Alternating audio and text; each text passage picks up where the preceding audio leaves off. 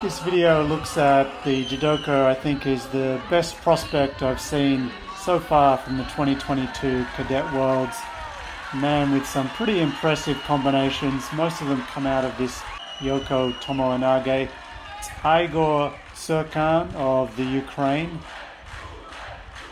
Nice Kosoto Gari to juji-gatame there.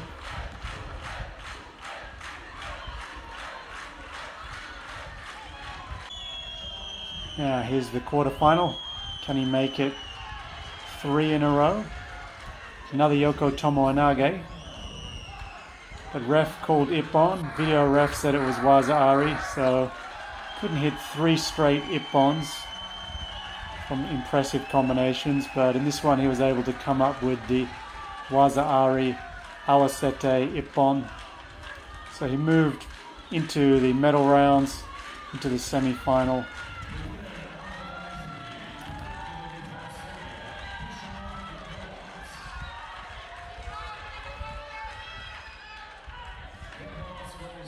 Now you'll have to help me out. There must be something different between the cadet rules and the adult rules, because he got into a lot of trouble with the referees starting from this match.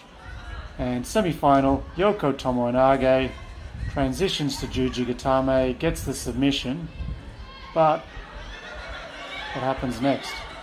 Video replay is called and the video ref cancels the Ippon, saying the submission was applied on a standing opponent. So if you watch it again, he had 3 points on the ground, he had a hand on the ground, his knee was on the ground. Same thing here. So this is the second time it's happened in this match. This was his 3rd Shido for the match, so he was disqualified. So he won't be in the final, but here he is again in blue for the bronze medal match.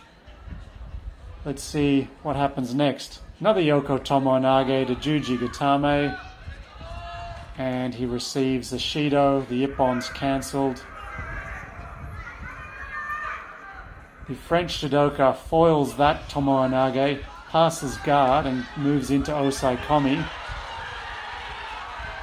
Does Igor have the escape skills to match his tachiwaza, newaza transitions?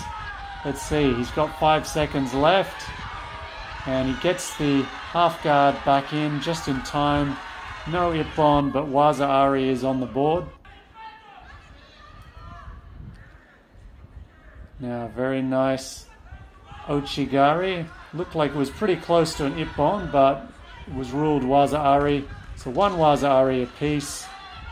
And Uki Otoshi counter to the Seo Otoshi attempt. And it's Ippon on the board. So he walks away with a bronze medal.